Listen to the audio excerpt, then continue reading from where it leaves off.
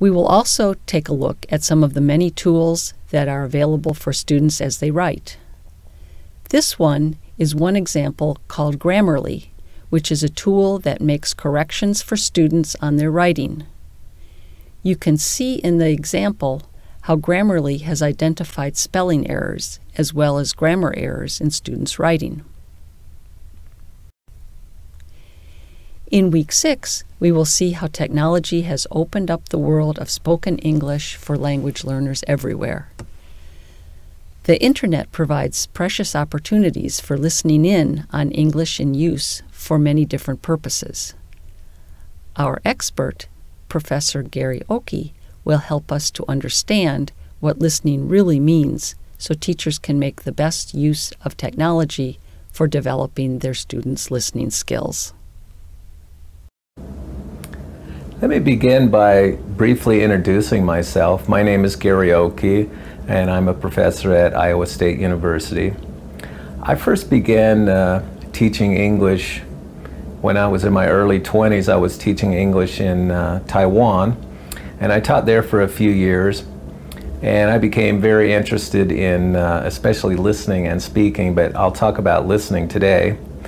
And then I worked at the Educational Testing Service for a number of years, and there I worked on the TOEFL Test of English as a Foreign Language listening test. And I'll talk just a little bit about that as I move on.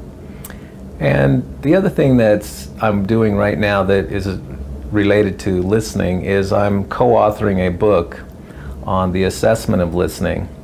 And in this book, we talk about what is listening ability. Should it include visual information, for example? Should it include the ability to accommodate to a variety of accents? And should listening be taught with only authentic material? And I'm going to talk a little bit about each of these aspects as I answer some of the other questions that I'll be asked. So that gives you a little bit of an idea of my background. We will take a look at examples of the kinds of listening that students can find on the Internet. Students can find interesting talks with excellent content, like this example of TED Talks, which are very popular in the United States and around the world. Teachers will be able to find TED Talks that are important and useful topics for both adults and for children. They can select the appropriate TED Talks for their students by filtering their search for particular topics.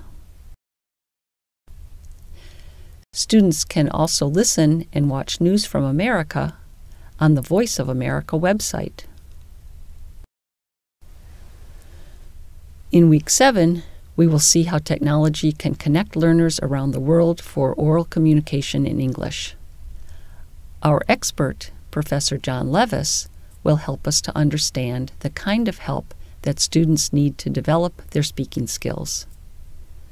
We will take a look at how we can use technology for helping students to improve their pronunciation and fluency. I'm John Levis. I am a professor in the Applied Linguistics program here at Iowa State, and I teach classes in oral communication and oral language, a class in technology and oral language, and another graduate class in the teaching of pronunciation and speaking and listening. I also teach undergraduate classes in phonetics and phonology, and this semester I'm teaching a class in dialects in American literature, and I'm co-teaching that with another faculty member.